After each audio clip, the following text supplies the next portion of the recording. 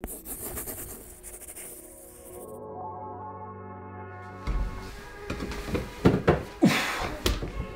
up? Ooh, almost knocked my tea out. How's it going, guys? Welcome to my YouTube channel. For this first episode, I would like to actually talk about God of War. I went out, bought the game, finally. Long overdue. I've been wanting to buy this game for a long time. I haven't been able to due to time constraints. Finally got to play it. I loved every minute of it, and I didn't even play it all. I had to stop halfway through and I had to get creating because the game was too good. I created a little piece for you guys, and my goal with this was to basically create a tutorial to make a piece that was hand key so you guys can follow along easier, and also a piece that is true to the source material, so something that is more realistic instead of cartoony. Ultimately, I couldn't make it too polished because I was doing it on my spare time constraints. Having said all that, I think I managed to achieve my goals. You be the judge. This is the final result.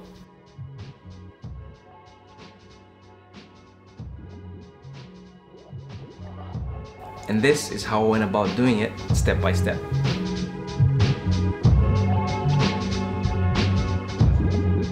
First step, I didn't know what to do. So the best way I can come up with an idea is by sitting down and doodling some stuff and googling some images and just like getting inspiration from different sources on what I can do and what the new God of War is about. Because I've realized that in comparison to the much younger God of War from the previous series, this one doesn't move as fast or as big.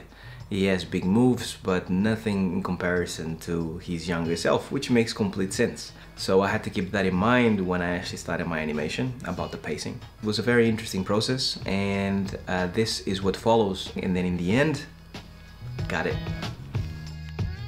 So let me talk you through this to make it a little easier to understand. Just wanted to have fun at this stage.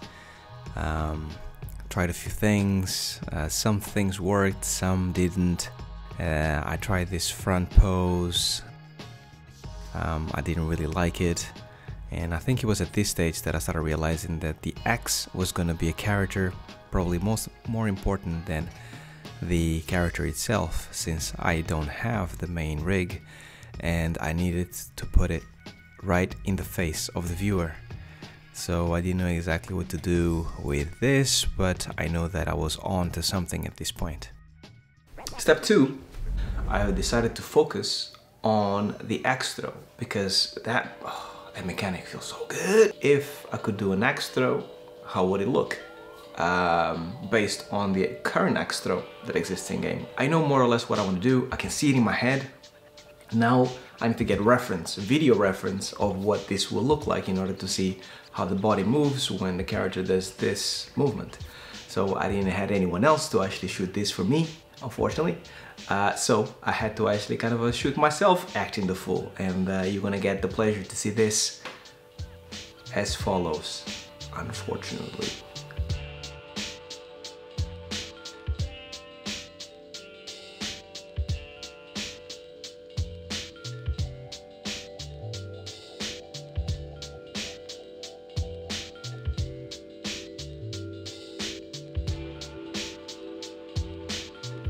Alright, so step 3. Now that I have footage of myself trying to act like God of War, I have to draw over my footage to make sure that I can get my main poses for my animation, and I also can push the poses so they look as appealing as possible. The reason why drawing over is so important is because I want to find the main poses that will help me drive the animation forward, and they will help me set out and to think about where I want to take the animation, where I want to push it, and how to make it better. So this is what I'm doing next, drawing over my reference.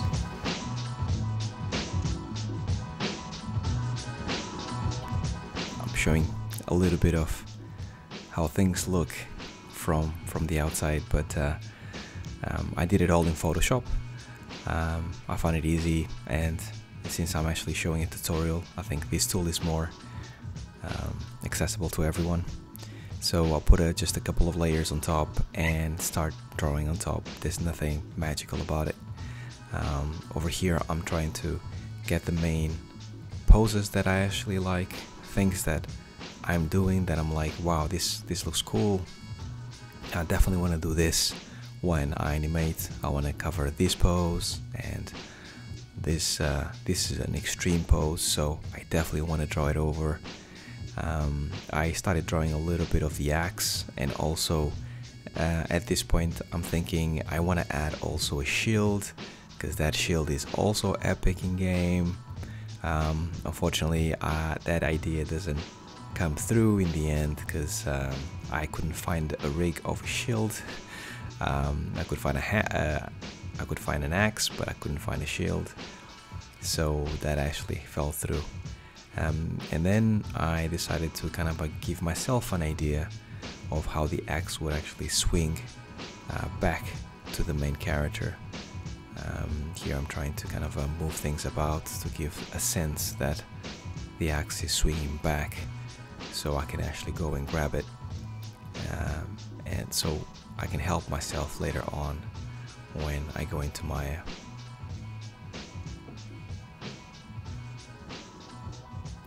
Here I'm having a little fun. I guess at this point I got bored, so a little beard, got myself into that vibe, because why not, right? And I'm still going through the poses.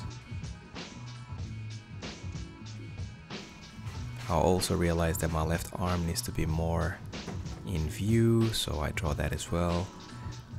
Over here I'm actually kind of sticking out my arm more, because my arm is too close to the body, so therefore it just looks like I lose my silhouette. So I'm giving myself a better silhouette and making sure that I have my S poses and my C poses. Notice when I actually kind of draw the line of action, I go through my arms and then I actually kind of mark either S or C. So in this case it's C for my back, and I just go through it like that, key by key.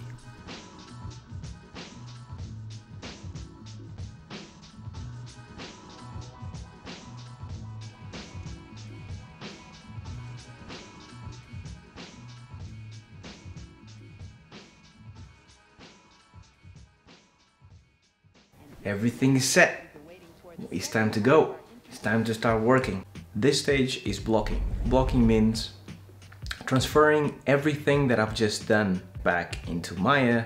You'll see me kind of just setting up like the main keys and making sure that they are even in the beginning. So it sounds complicated, it is complicated, but it gets the job done. So yeah, this is what follows next. Blocking. Let's get it done. So I start this blocking phase by looking at my reference and my draw over, reviewing it a couple of times, making sure that I understand everything, I get in the mood, and it's always nerve-wracking when you start a new shot, because you know, you can only hope that it's gonna work out well in the end. Then I go on into getting the main keys on even spacing, get the posing right, all the main poses and golden poses and push poses that I talked about before need to all go in. And as I go through them, if I decide that I need to add things, take things away, I'll go ahead and do it. Blocking is all about keeping it loose.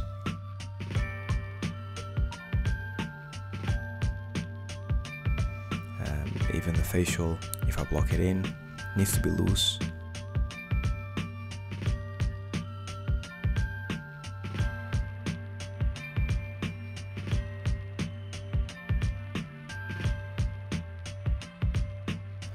I just need to make sure that my character is posing right, that the timing feels right, and then I can sort out the details at a much later stage.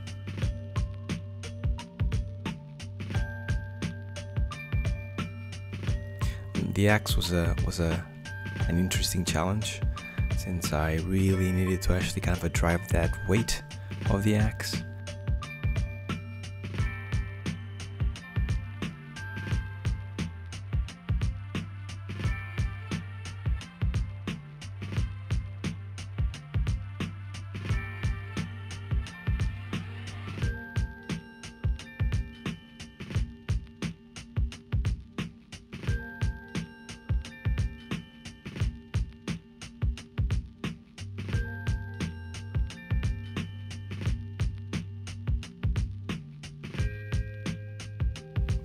And on this last pose, once again a little challenging, since the character needs to carry their momentum forward, as the axe is quite heavy.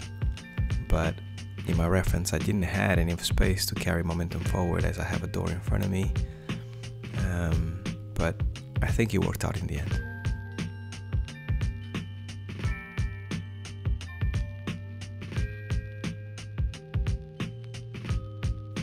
Trying to add the details of the fingers and hands, once again without trying to spend too much time, but just to drive the idea that the hand needs to be relaxed here, tense here, needs to be at a certain angle there, etc. And then here I'm trying to get the axe to kind of fly a respectable distance, and this is the final result of the blocking. Something very simple, but drives the idea quite nicely, I think.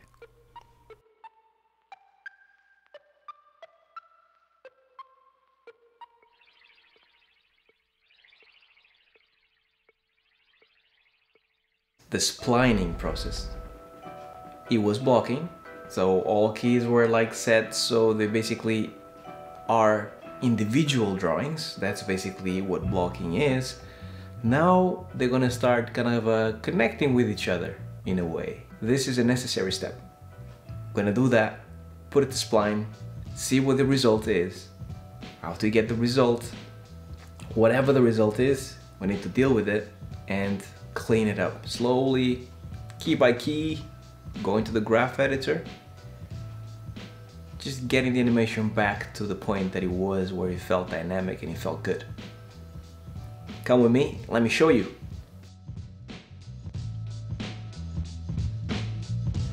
So here I'm actually kind of selecting everything and pressing the magic button, and boom, everything is now soft. And look at this mess. It looks like mush right now.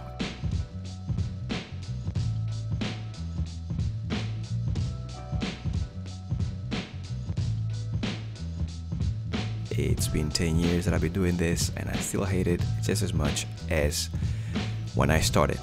But as I mentioned before, we need to do this, we need to go through this painful process because it's part of the animation, so let's get through this.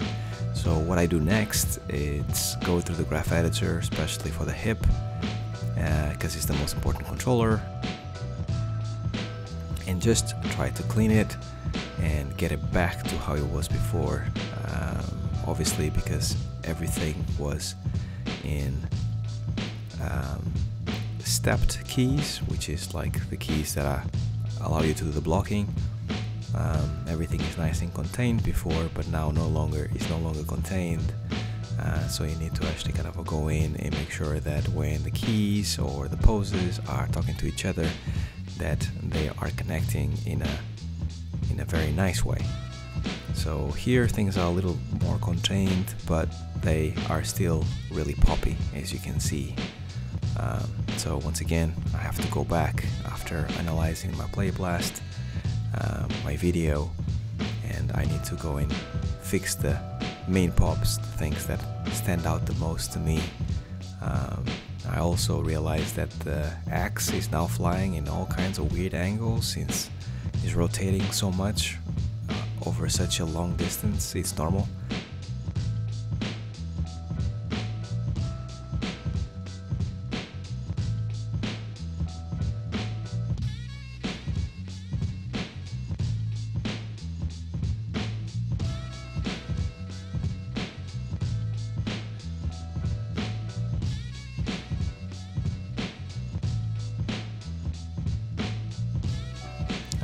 Over here you can see me taking reference of my hand, since the hand that I had on the axe was not good enough, like the grip.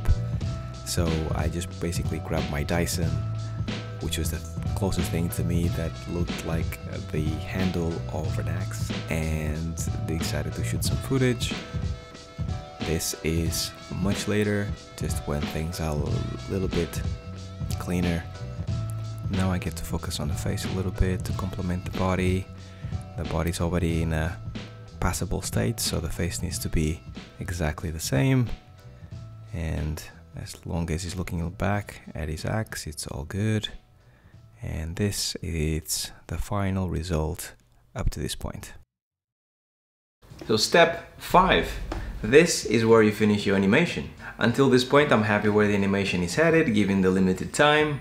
And now I've been working on the animation for quite a few weeks, and I'm starting to actually kind of feel the burn, so I need to wrap it up. I need to actually finish this animation as quick as I can. And hopefully, this will drive the idea of what polish should be. Enjoy! This is polish. So before I started polishing all the animation and the shot that we've been working on the most, I decided to go back to the first and second shots to make sure that they are clean and they are a bit better, in better state, since I left them alone for quite a bit.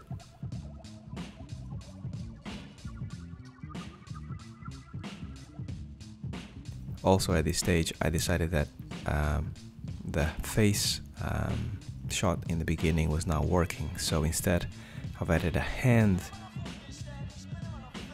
which actually makes it work much better in terms of flow, and it's much more in character, since the character does raise a hand when he calls the axe back.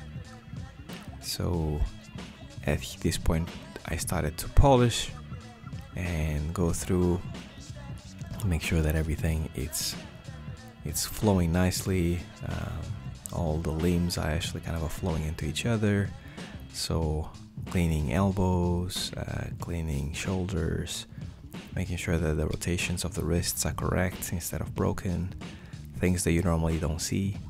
Also the axe rotation at this point needs to be on point. And once again, going back to the axe being a character, I really needed that axe rotation to be interesting, so I put a little bit of an S curve, and I also kind of rotated the axe as he was flying out of his hand. So this is nearly finished. I'll show you the final piece next. Enjoy!